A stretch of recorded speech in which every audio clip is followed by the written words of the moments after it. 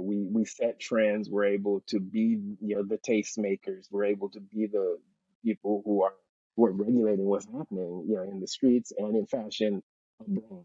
So, that's why you all deserve the flowers, that we're giving in terms of you all were the originators. You laid the template that right now fashion is being built on.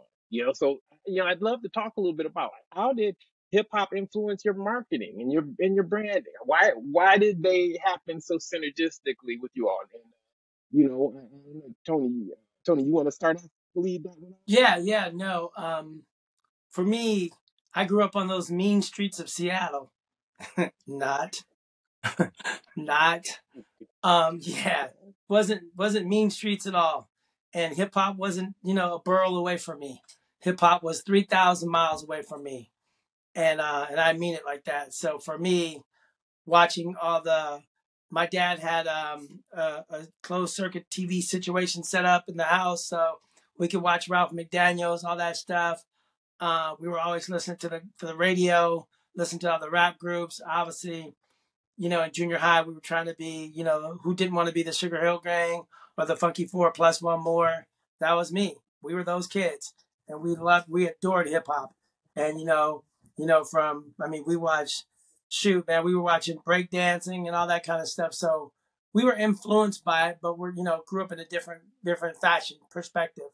So, when we saw artists wearing lead jeans, we wanted lead jeans. When we saw, for us, when we saw Ice Cube and those guys rocking, starter jackets, we were trying to get starter jackets. In the story. That's what our vision was from the artist perspective. And then I moved to New York. And once I moved to New York, it was a wrap. That's when I was like, ooh, I'm going in, Jack. And that's when I started meeting people. And I came to New York in 1989. So I lived in the village. So even that perspective was different from the borough's perspective, the different boroughs. Like it wasn't rough and tough like leather in the village. Cats were rocking different colored Vans, all the fly jeans. We were dyeing Girbaud jeans. We'd buy the white ones, and me and Londo would dye them all different colors. And out there with the brand next Girbauds, killing cats. And so that was our fashion, for me. And so, but it wasn't until, when you see an artist wearing stuff, it wasn't as contrived, as planned we didn't realize it wasn't planned. And then, I'm going to be honest with you. I mean, this is a great segue, right? And then I met April Walker, just like that. And that's when I saw that the shit was a plan. I'm like, oh, you actually got these people to wear this shit? They just didn't wear it? Nah. And so, but, to your credit, April, you service the community. You were like, oh, here's the stuff for you. Here's the stuff for you. And the customer service was amazing because April didn't even realize she had customer service, but her ability to be able to say, we're going to do this right. We're going to do this on time. We're going to give the people the right stuff. So if an artist had ordered something from April and it was the wrong size or something, or let's just say I delivered the wrong thing, she'd be like, yo, I got a phone call, come back. And I would then take the right stuff to that artist, in this particular case, Biggie, and then she would give it to him for free. He wouldn't even have to pay for it. It was customized for him or anybody else from you name it, from the artist, the list goes on, from Big Daddy Kane, the list goes on. So I didn't start seeing my real true understanding of how to work with artists until April showed me. So I'll put it out. I'll let you take it from there. I was about to say, sometimes they pay. Yeah, they definitely paid. They definitely paid. But the funny part about it is like we could barely keep up. Once we started going, we could barely keep up. I mean, the demand was nutty central. And so right. I will just say, and I'm sure you guys could jump in, but definitely I was one of the first in terms of the product placement blueprint.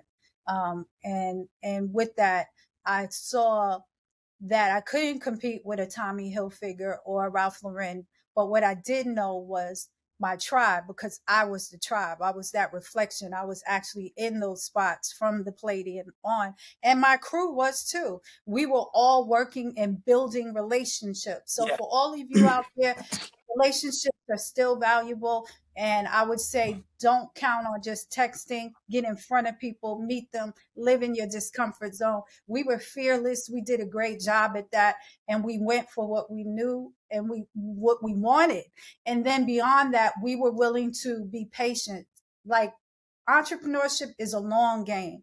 So building relationships and helping people, if you believe in them and you show them that early on, they're going to believe in you. And more than not, they're going to remember that.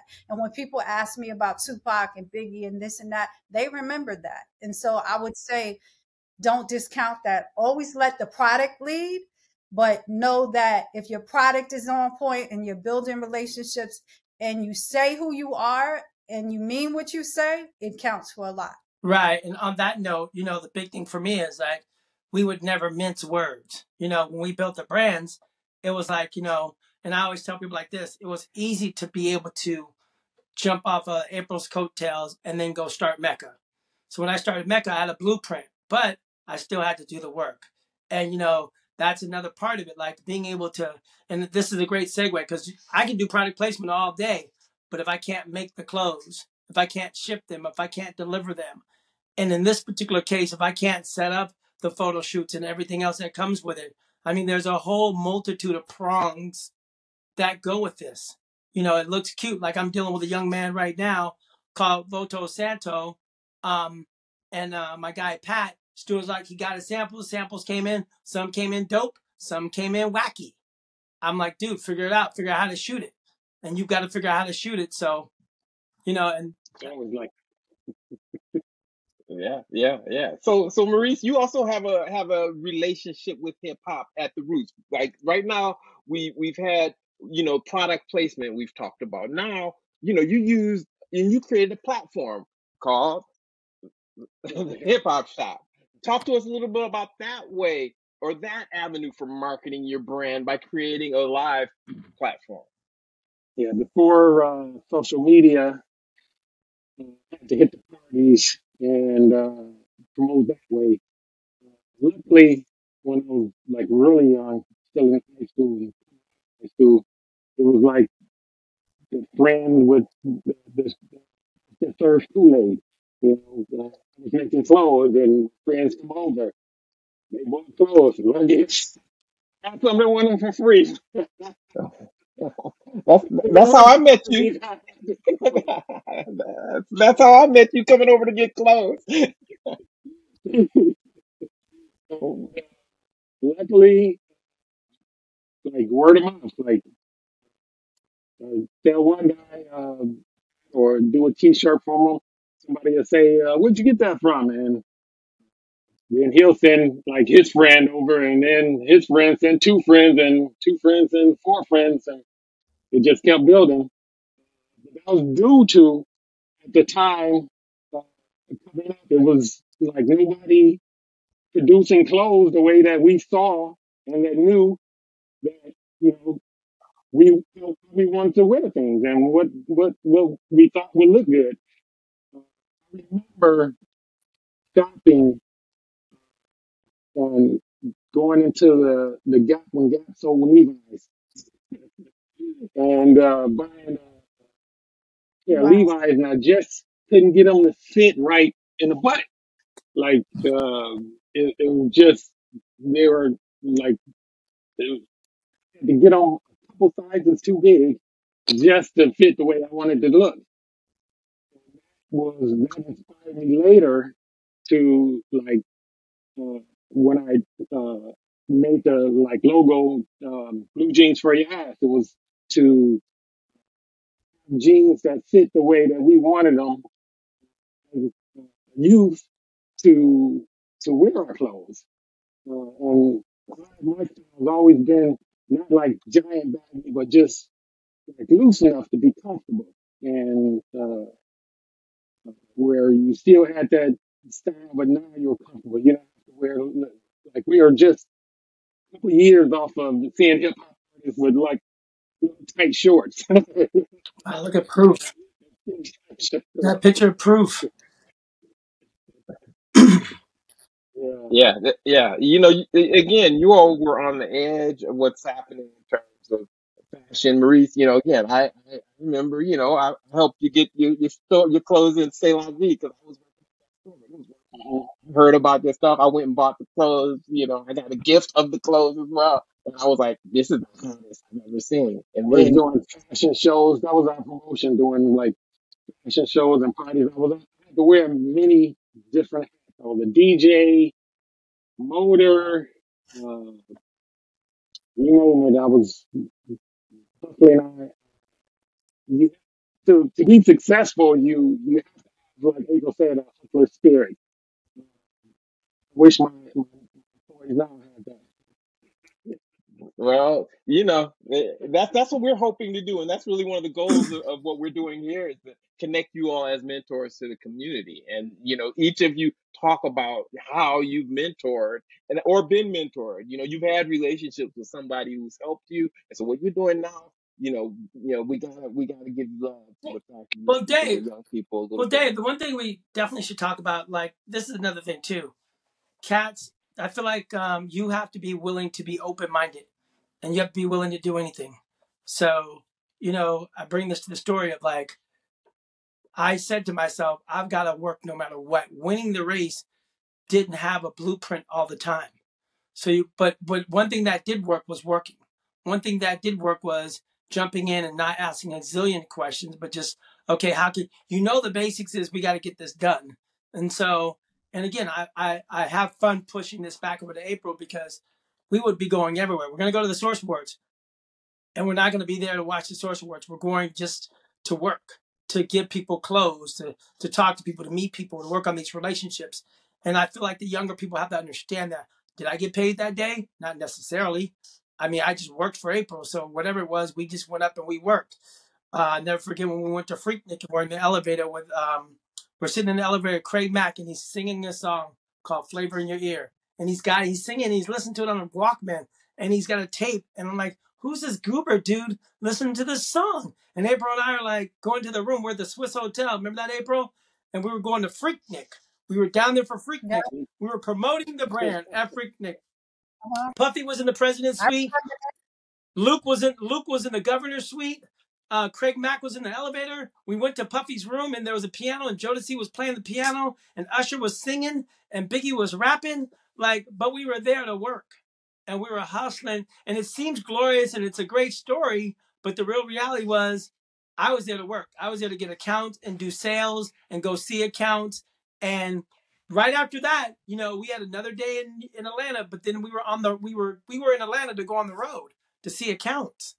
And so outside of that fun day, I was selling clothes and making sure we had line sheets, making sure the samples were all there, making sure that when we were selling it, we had inventory. So you just got to be willing to hustle it and don't overthink it. What is it? Analysis paralysis, paralysis by analysis. And so, Yeah. sometimes you can have a plan, but don't wrap your head so much around the plan that without this is not going to work. You have to be willing to move and shake. To Maurice's point, you have to be willing to do whatever it takes. Oh, what the fuck? Yeah, I always tell staff and other young designers. So for me, I realized that I could make it when I learned how to be a problem solver. And that's I it. told That's myself, what entrepreneurship is. problems always come. It's how fast you get around them that allows you to move forward. And if you let something, you run against the wall, and you're like, oh, this wall is here, I can't get it. You got to figure out how to get under it, around it, over it, go through it. You got to figure it out because another one is going to come. Right. That's I it. say, That's it. It's just vital. Go ahead, April. Sorry. I just was going to say exactly what he said in a different way. Make the naysayers yay sayers. Yeah. And what you make the naysayers yay sayers is, like you said, you go around, you dig a hole, you go underground, but you can knock down the wall. And maybe you don't right at that moment. But a lot of things at that moment, it's a pause because you have a lesson there. And then you get over that wall, you get around it. But don't stop, and be willing to learn. I would say being humble, humility and confidence can live in the same house. And just remember that because that's how you grow. And Don't Yeah, be another afraid. thing.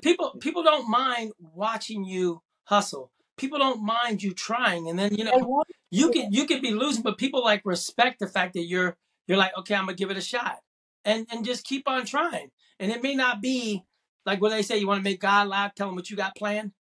And so, with that being said, you know, I want to leave with young people like, hey, look, find a way, and it's not going to always be as comfortable. Be willing to be uncomfortable. You know, be willing to be uncomfortable. There's no success in the comfort zone. I That's would say beautiful. the one thing we all three have in common, and it applies today as much as it did day one, is we all came from authentic places and we all lived our truth, right? Yeah. And so authenticity matters and people can see through the bullshit. So don't bullshit others and be who you are, because your story is a unique story that's different than everybody else's in the world. And if you live in that and you figure out a way now with storytelling so big, if you do authentic storytelling with dope product, people want to see you in the basement hustling. They want to see that climb with you. And they watched us do that from the basement on up slowly. And I think that, you know what, there's so many other people in the basement or that are champion or want to champion an underdog. And so that's what entrepreneurship is. So make that story big by sharing it. Sharing. Don't be awesome, be flossum. Like, look, I'm learning, I'm growing. Stick Right. with me. This is what we're about to do. Right. And then on that, Yeah. the fun part about that is that, when we were building all these brands and everybody was doing their thing, I should tell cats like, look, when we decided Mecca was great, but we're going to build a new brand. We had to really go back into our bag of tricks and figure out what are going to be the new angles, what are going to be the new direction. And now when you look at kids on social, I mean, social is a hot mess. It's the same old, same old, same old, same old, same old, same old. How do you stand out of that crowd? It's the same concept because we had to stand out of crowds, but we didn't have the budgets like Tommy or Ralph. We had to figure out how we were going to move around without those budgets. Like, how do you move social around? How analytical are you with paying attention to what's really going on in social and digital? And I always tell cats, don't be afraid to take a class here or there. Don't be afraid to get the cheat code and go learn a couple things and then apply that to your work. That's Yeah, right. That's right. either Everybody being on this call teaches in multiple areas. And I'm So still we got taking to, still taking yeah, class. you exactly. what you said. Exactly. We teach, we learn. Keep learning. Like things constantly change. Absolutely. Once More you than think ever. that you know, that's when you're gonna learn that you don't. That's important. That's the And most it's just like important part, there's a ton of And people again, around you. Start asking people, go on chats, go come on webinars like this. Go and look and see what's going on. And then ask a million questions. Ask questions that apply to you. That's my thing is ask questions that apply to you. So I ask questions all the time. that's what's I up. was just at That's the school I went yeah. to. I mean, so I have a Right. big client. That's I have it. a big client. My client's called Starter, right? And so this is sports licensing. And I'm like, okay, I'm learning it as I go. I'm learning this sports licensing like there's nobody's business. And boy, oh boy, am I having the best time because I'm like, oh, word. But now that it's like this, but you know what? We should do it like this. I got something for you. And I just take the magic that I know I got and I flip it towards that. I flip what they taught me the other day, and I do mean the other day, and I'm already just running it on them. They're like, wow, okay. But my whole point is, I wasn't afraid to just try. I've been calling people for the last 4 months. I've been calling people and asking them about different things about licensing. How do I handle this? How do I handle this question? Who is this person? Who is that person? And just can't be afraid to just, learn. Like here I am. I've done this before, built and sold companies, and there I am a student again on licensing. Right. It was Again, you find and you surround yourself with the best, and that's how you're able to pivot. April, what were you gonna say? I was like, and you keep learning. Yeah, it's vital. Lifetime learning. Again, that's what Making a Brand's about. That's what all of the people here do. And you're constantly teaching people, and you're constantly learning.